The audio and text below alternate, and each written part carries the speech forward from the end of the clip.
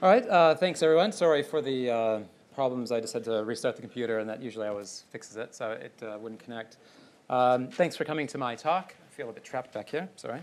Talk is Drupal 8 and the schema.org, how everything is connected. Essentially, what I want to talk about is how you can use, I guess, some of the latest things out there in search land to make your sites more relevant and more useful. I've done a lot of talks in the past on semantic web, which I tend to really enjoy, but they're very esoteric and somewhat more academic. And so I think semantic web in a lot of ways is something that we'll never quite get to, but we're always going with. Whereas schema.org is something that actually is useful today and it's something you can put in place today and see real value with. My name is David Peterson. I'm a senior solution architect with Acquia here in the Asia Pacific region. There's my Twitter handle, and I've got the Sunshine Coast office with Acquia. So me, myself, and I. So what I want to cover is what is schema.org and why you'd want to use it, some use cases, and then I will show some demos and things like that, so how you can actually use it in practice. So there's a lot of really, Drupal 8, of course, has some really great tools for it. Schema.org is built in. There's also a tool called RDF Builder and RDF UI, which I'll show you as well. So I just want to run through a few example sites that are out there. So this is one of my favorite movies, comedy. So, I mean, we look at this, and it's quite easy to see that it's a movie. It's got a 90% rating. It's called Raising Arizona, 85% audience, sort of aggregate average rating of 7.6. So, again, I think most of us can look at that and just know that it's a movie. Same thing here. There's, sorry if it's cut off, but this is a pizza from the SPS site. And again, we can see that it's a recipe. It serves 20 minutes prep time, 35 minutes cooking time, and it's an easy skill to put together. And same thing here. There's just a commerce site. I tried to use Australian sites as much as possible. So you can see it's a Canon, it's how much it costs, the delivery, things like that, 12-month warranty, description. So again, we as humans can look at all these things and instantly understand what they are. Of course, machines don't have that same flexibility. Google has gone a long way, and lots of search engines have gone a long way, to use their own artificial intelligence engines and all sorts of things to make sense out of this soup that's out there, but they're also driving forward the notion of semantic data or marked up data, which actually helps them do their job better. And so kind of coming back to the origins of what schema.org is. So back in 1992, when Tim Berners-Lee was first sort of formulating the very early parts of the web, basically I think this was the fourth web page that was ever created when he was at CERN. He talked about actually having link types. So they actually dropped it. So we ended up having just href equals whatever. So if it's a document, if it's a person, if it's a video, for 20 some odd years, we basically, a hyperlink was just something to somewhere else. But back at the very beginning, they actually were thinking of using sort of a semantic type web, of actually saying, is this a person or is this a document? He got shot down. They didn't pick that up, unfortunately. So it's taken about 23 years to get back to where we started at. And here's some interesting, these are diagrams that he also put together. So here's, again, a traditional link to here, to here, to here, to here, to here. It's all, in terms of how a computer sees it, it's all just essentially a page with a hyperlink from here to here. So it's pretty flat, pretty boring, not very interesting at all.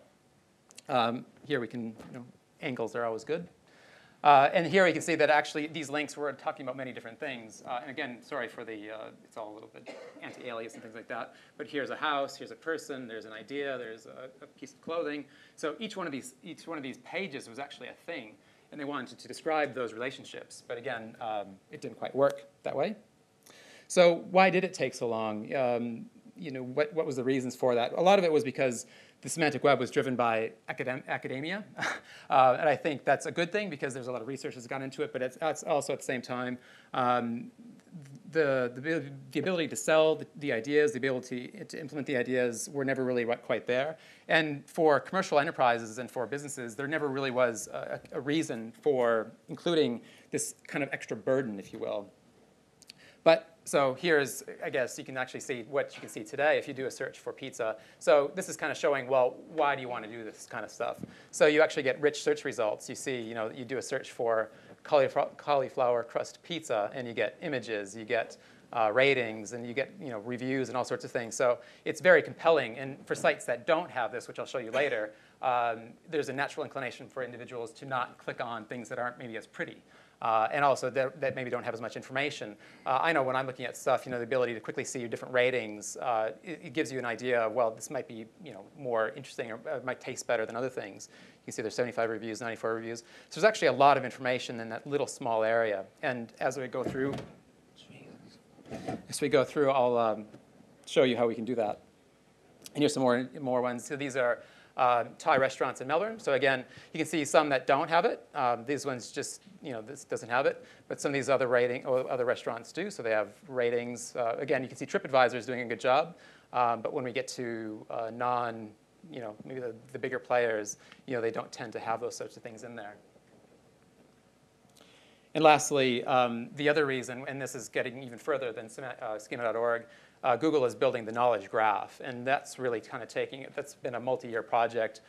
There's billions and billions and billions of connections they have, and literally everything in the world has a Google ID behind the scenes. Some of those things that they share, and some of them they don't. They're actually going to be releasing a new API in April. They're deprecating the Freebase backend, which is currently what helps them drive this. So you can kind of think of Freebase as, if you're familiar with Wikipedia, it's sort of a textual representation of the world, but it's not data. So Freebase essentially took the textual representation of the world and turned it into a graph of data. And then Google bought them, and now that's why when you search for Melbourne, you get these rich search results on the side, which allow you to actually explore the graph all within Google. Google wants to keep you on their site. Facebook also has the social graph, and LinkedIn as well as a graph. And so if you click on, if I go back here, if you click on National Gallery of Victoria, which I did, you're essentially traversing that graph all within Google, and you don't even actually realize it. So as soon as you do that, you get this top bit as well, which actually allows you to see other points of interest within Melbourne as well. So you can kind of just keep on going, and you get your traditional search results here, again with any ratings and things. But as well, you get these rich graph representations over here with reviews and all sorts of things. So really, Schema.org, I think one of the key drivers to that is really search engine optimization. And also, you have the biggest players are all participating. So, I mean, really, as long as Google's doing it, that's kind of all that really matters. But, I mean, we have Bing and Yahoo, which isn't really as relevant anymore, and Yandex is more of, again, more of a Russian search engine. But essentially, you have, the big players going. And Google alone has, this is as of last year, but 15% of the crawled pages that Google indexes, which you can imagine would probably be hundreds of millions, at least for here, have rich Schema.org terms in it. And they have over 5 million sites that they index actually have Schema.org. So it's used a lot.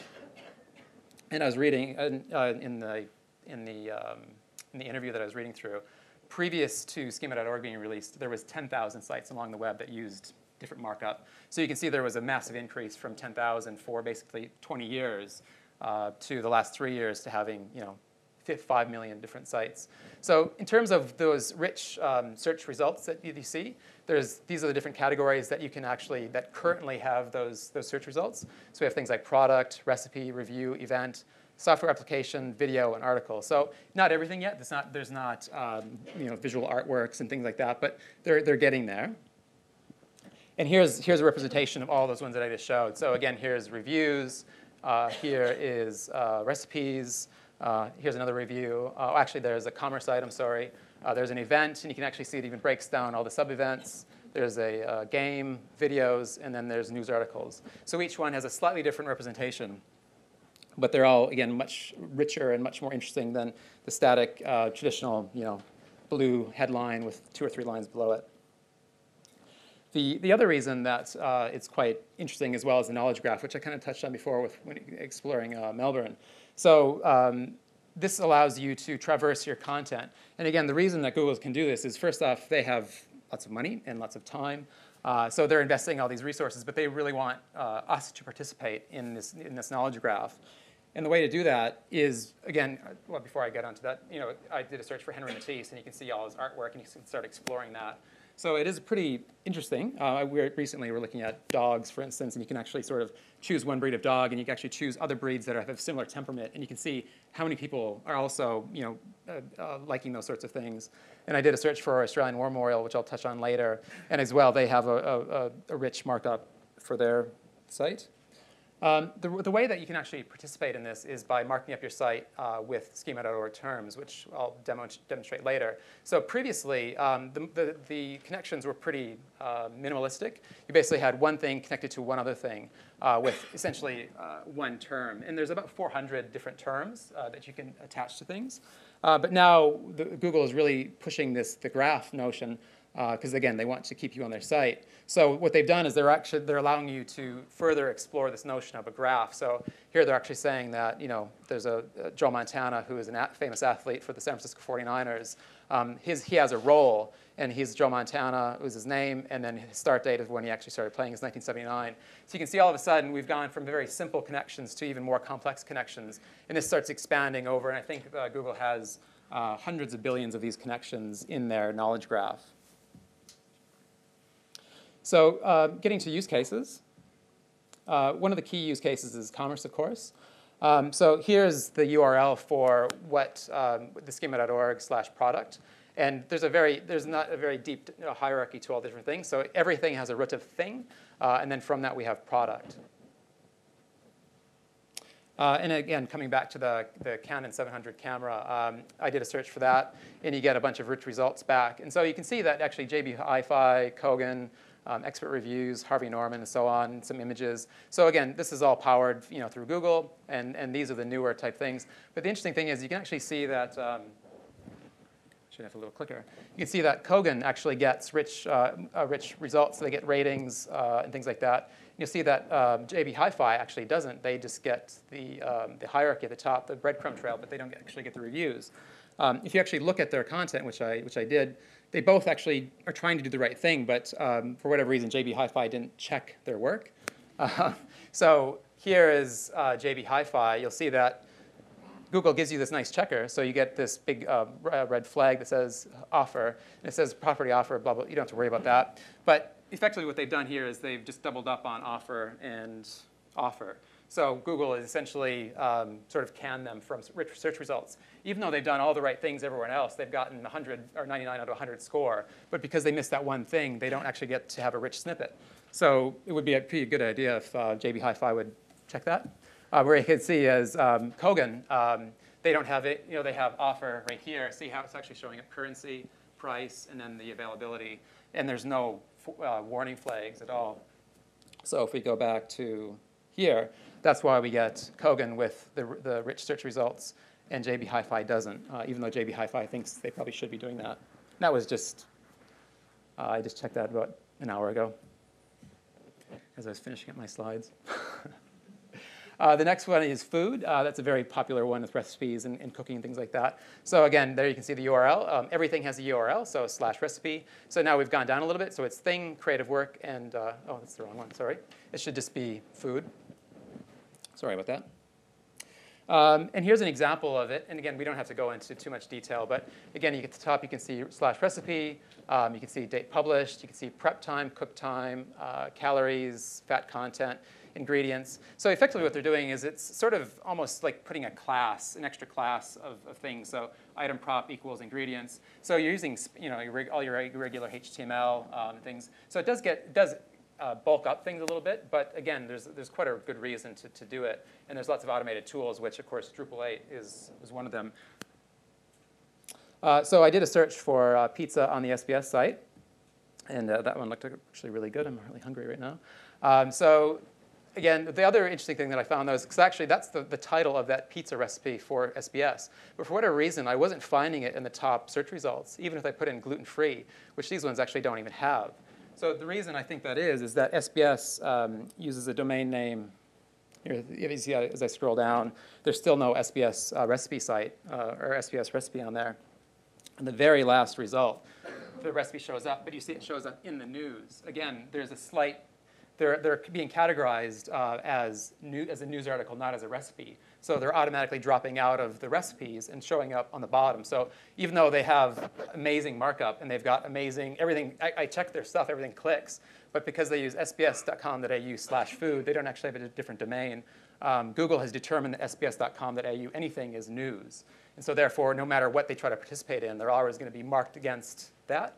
So there's some interesting things that have to kind of keep in mind. So Google's being a bit too smart now. It's just assuming that SBS is just news. So it's a bit of a double-edged sword if you don't kind of watch it carefully. Because again, SBS is doing all the right things, but unfortunately, their recipe, even though I actually searched for that exact title, did not show up on the very bottom. So they're actually getting marked against for you doing the right thing. So, but I think that might have to do more with how they rank their actual domain names, and maybe if they would add like food.sbs.com.au, they might actually propel themselves back up. I don't know. I don't know if anybody SBS is in the room. So here's their actual markup, and you can see they've got no tick marks. Oh, there is 2 errors, but they were minor ones. They weren't actually involved. But that one page that I showed you, it's recipe, name, cuisine, image, description. So they've got all this rich markup available, and they're doing the right thing.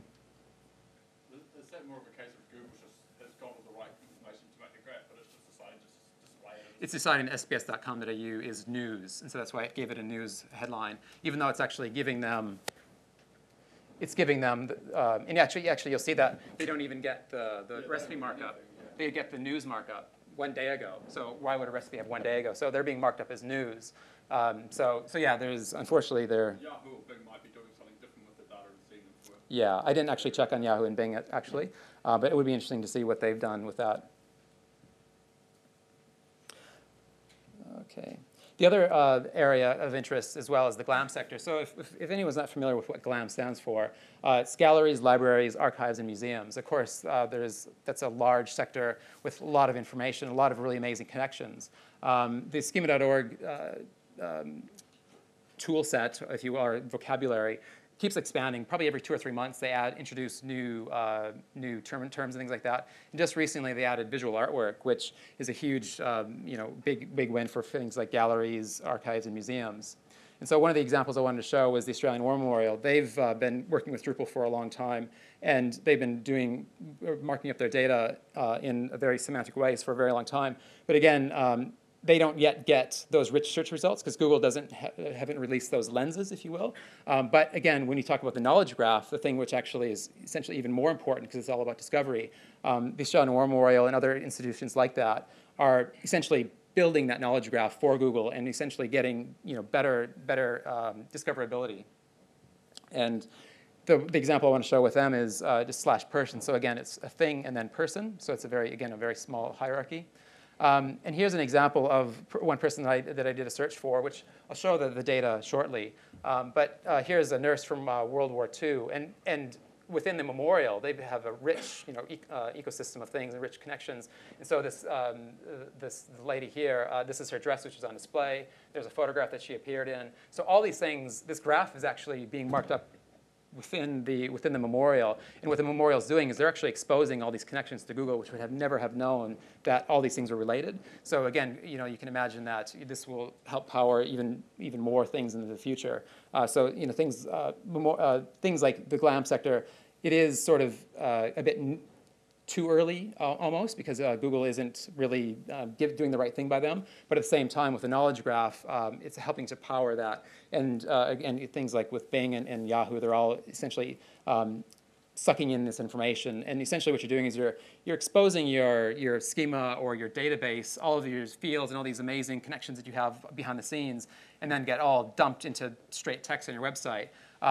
That's kind of a sad thing. You actually have all these amazing domains and things like that, and then you end up spitting out text and HTML, and it might look nice, but you've lost all these beautiful connections. And what schema.org does, it allows you to actually populate those rich connections all the way from the database all the way up to the website. And essentially, your site actually becomes an API because all this information can be scraped, which I'll show you as well soon, and turned into JSON, turned into XML, turned into whatever, essentially automatically for you. So yeah, let's get to work. So kind of the key tools that I'll show is I actually have Drupal 8. So I'll show you about Drupal 8. And then also Google has some really awesome developer tools, which I'll touch on as well.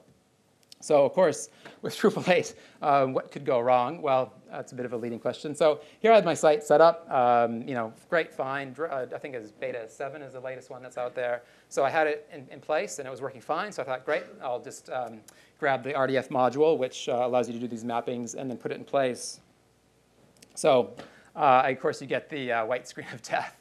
And I was trying to figure out what happened. And of course, there's some weird PHP fatal error, like something has changed. So what I had to do is I had to go back to beta 4. So with beta 4, I'm happy again, and I was able to get my content types going. So the demo I'm going to show is with beta 4, so it's a little bit out of date. But the RDF modules that I want to show you, which are used for the schema.org mapping, are only currently work with beta 4, but they don't work with any of the other ones as far as I know. Well, I tested them and they don't work. So with that, I'll switch to a demo.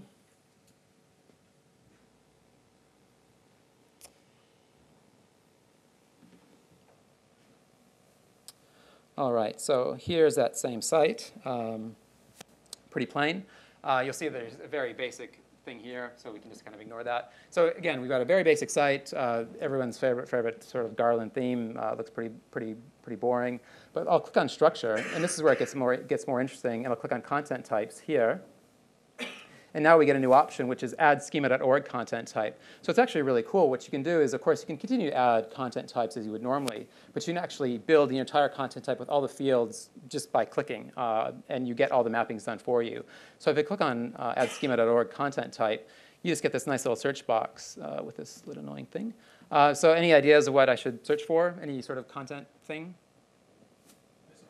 Recipe? So if you start typing, there we go.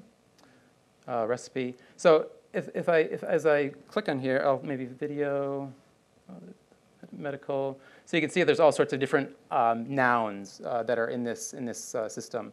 So I'll click on, I'll go type out recipe again, and then just click next. So it's a little bit overwhelming, but you get all of the fields from schema.org sent back to you automatically. And you can tick a little box if you want to include them. It gives you the name of the property. And it does a pretty good job of matching it to the actual Drupal data type as well over here.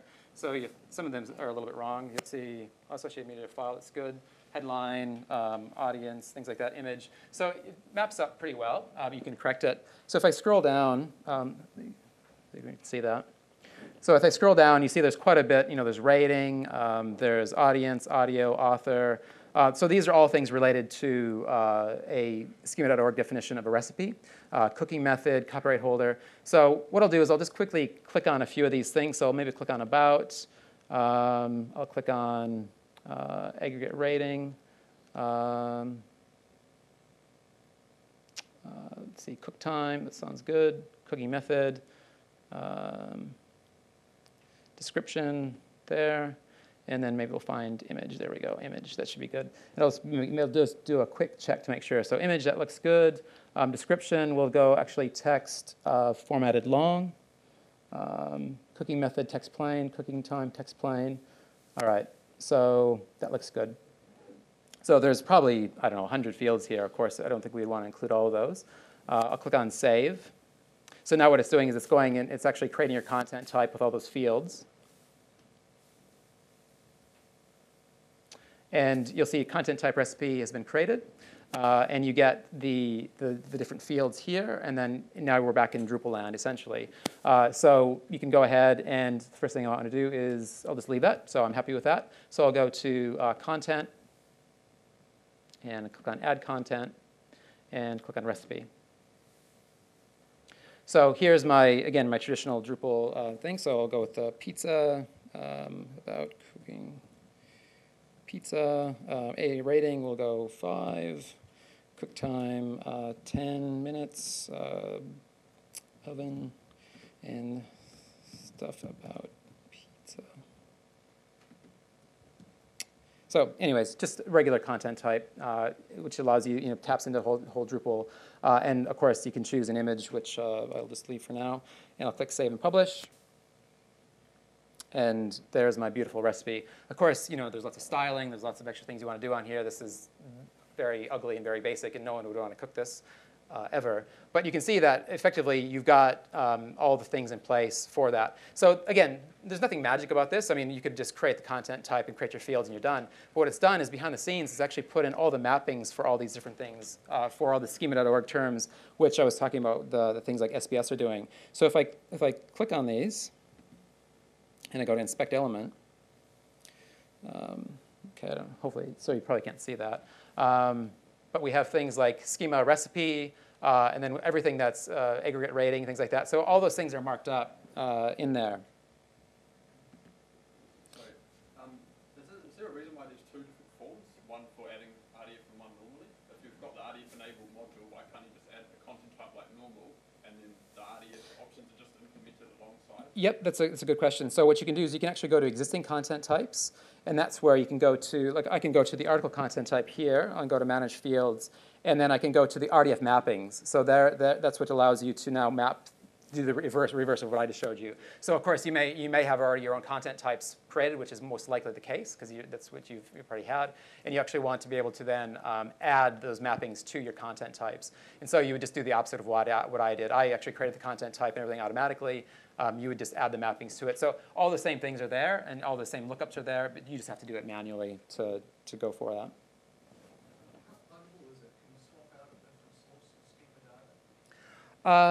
The module was created by a Google Summer of Code person that was working with SCORE. So Stefan Kolesk, who's based in Boston, he's been brilliant. I mean, he's been pushing a lot of this stuff for years now.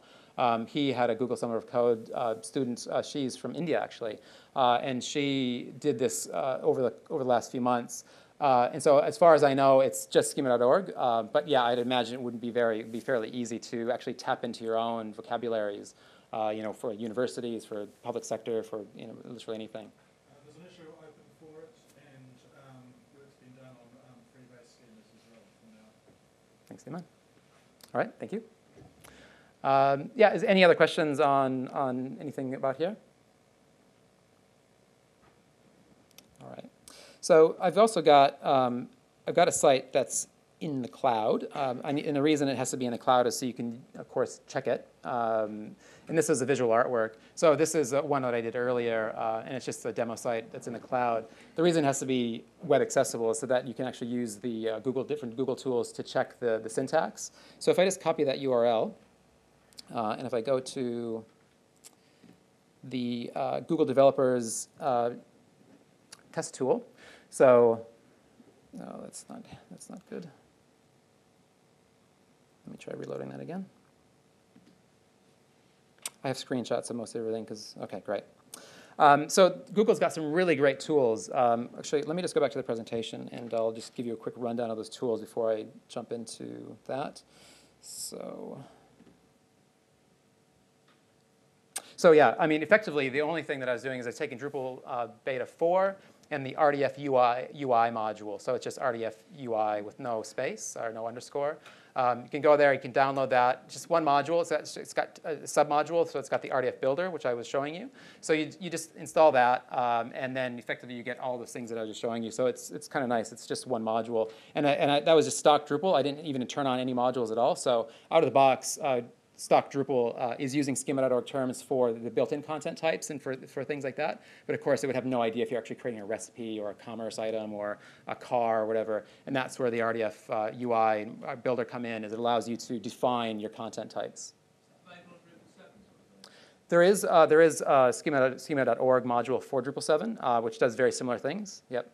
But there is some, because of how Drupal 7 was implemented, it was implemented well before schema.org was out there, and it had sort of an RDFA implementation. So there's some issues with the markup that it produces, and it's not as good as with Drupal 8, but there's workarounds for that. So yeah, Drupal 7 can participate. The only reason I didn't include that is just for time, but I was going to actually, if I would have had a bit more time, to show a Drupal 7 implementation with the schema.org module. Again, with Stefan is also SCORE, has put that together. So essentially anything semantic web or schema.org or knowledge graph related in Drupal, it's SCORE who's involved in it in some way or the other.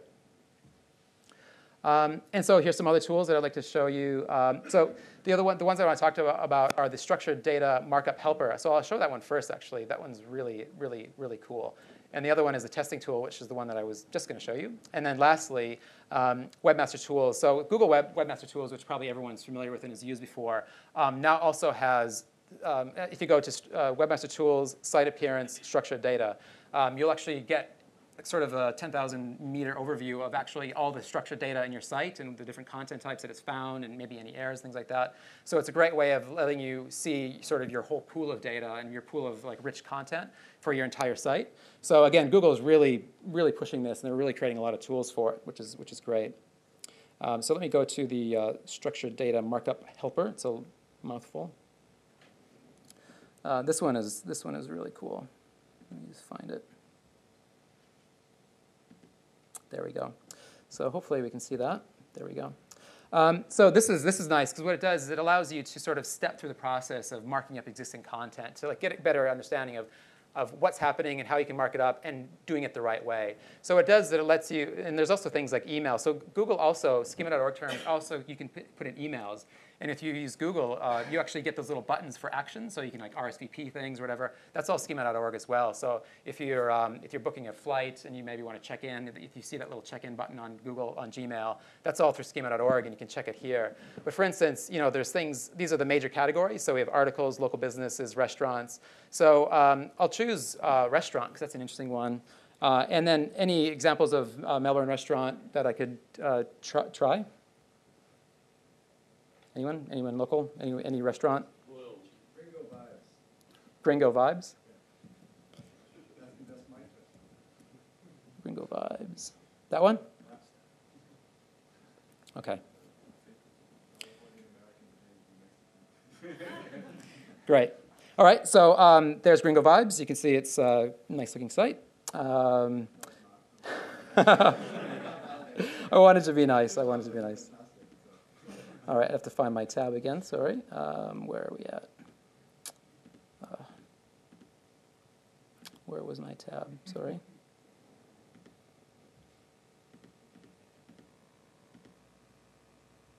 Oh my goodness, this is crazy. Okay. Let me just, oops, wrong one.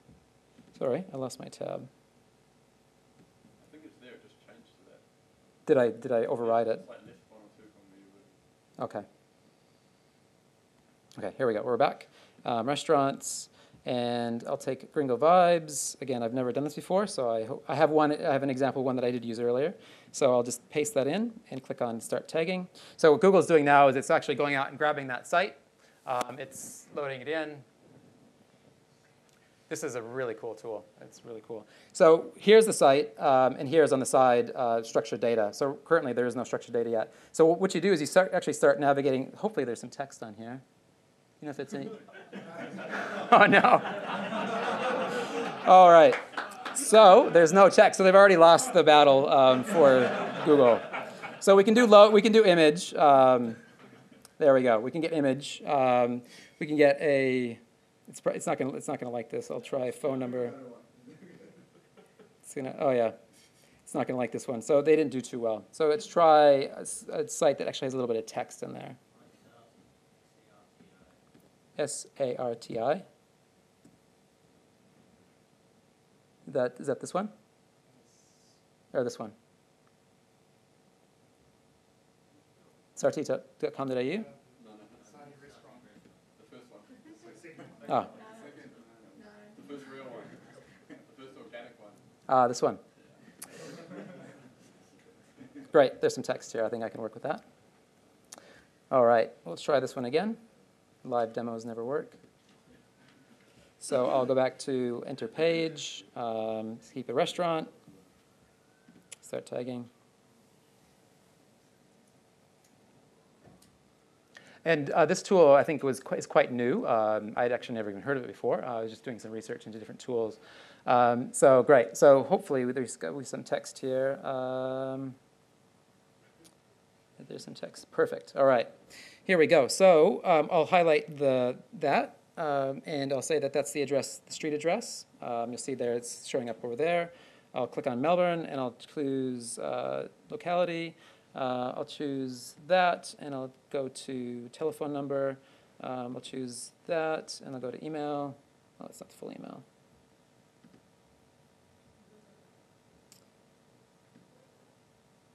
Anyways, you get the example, you get the picture. Email, there we go. I'll fix that later. And then maybe we'll use that one for their image.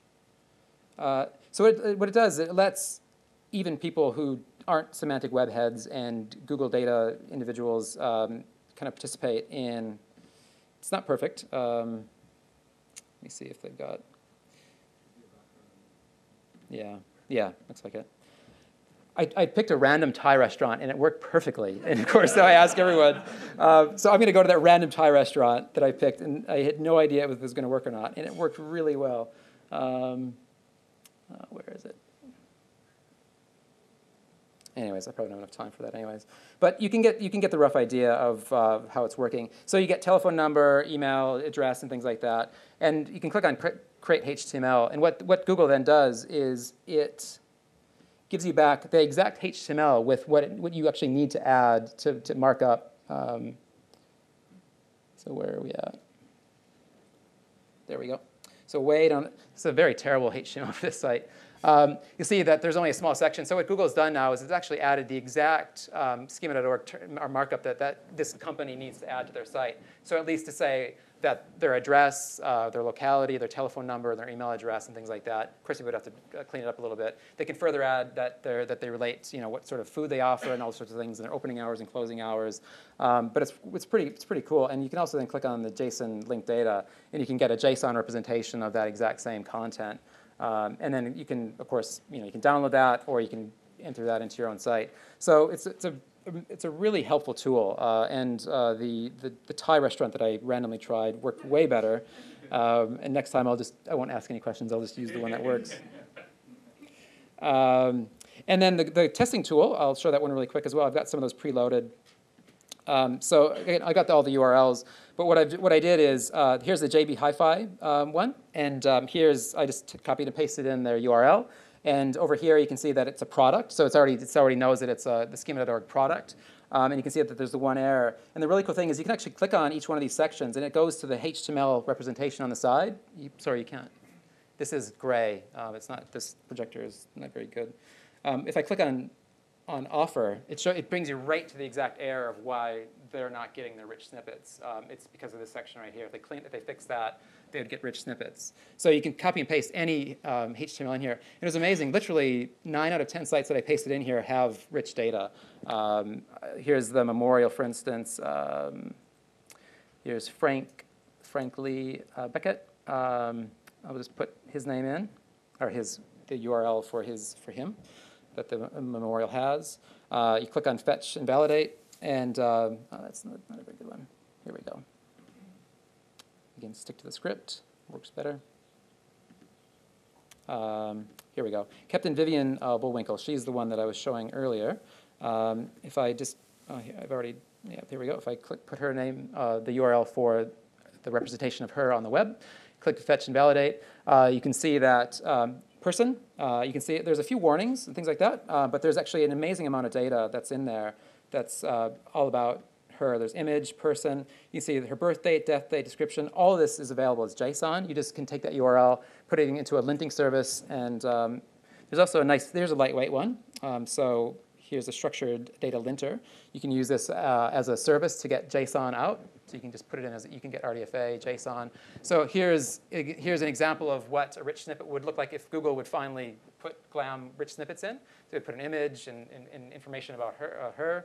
And you can see here's a ton of structured data that it's pulled out of that. So the Australian War Memorial has done a massive amount of work. All this is available. You can just grab that as JSON. You can start creating all sorts of things.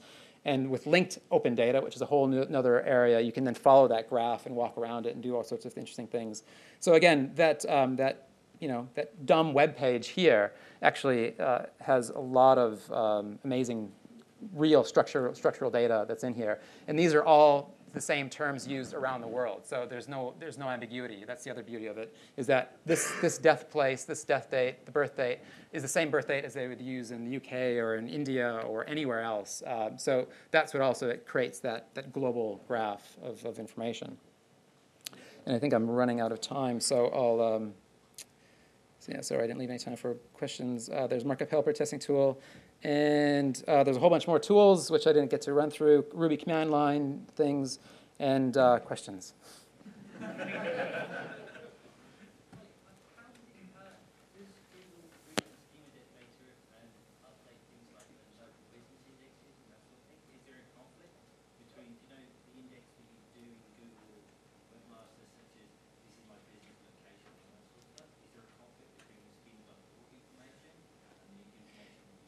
Yeah, there is. I was watching. The question is what happens when there's a difference between what I'm saying about my site and what Google thinks they have of your site? So I was watching a video on that, and the product owner for the knowledge graph said that they've got complex systems in place to fix that.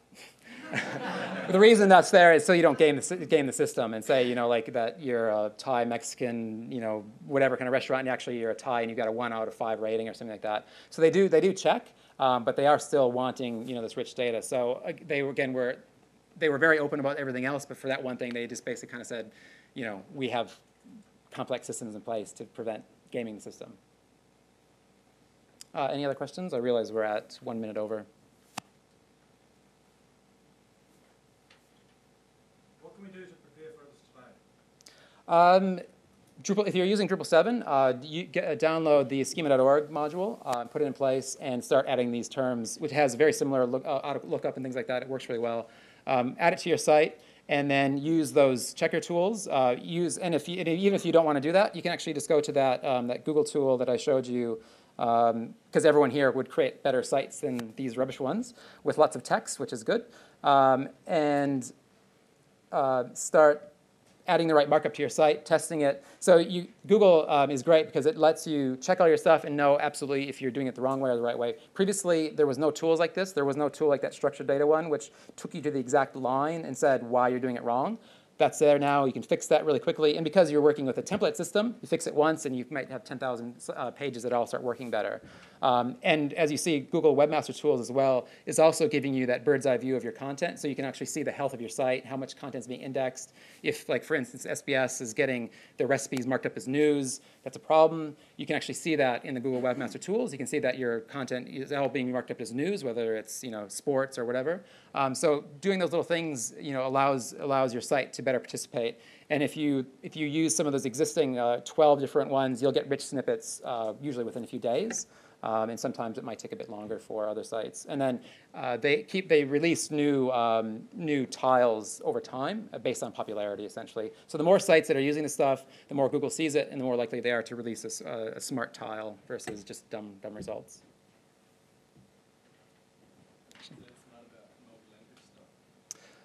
How so?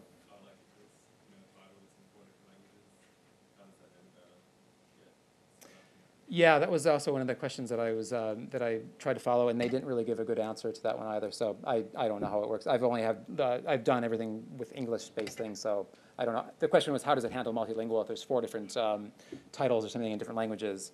I'd imagine they'd use some sort of disambiguation in terms of knowing that the canonical URL is this, and then all the different language settings would allow it to be searched better for other languages. So yeah, sorry, I don't know. I just English is the only thing I've ever worked with.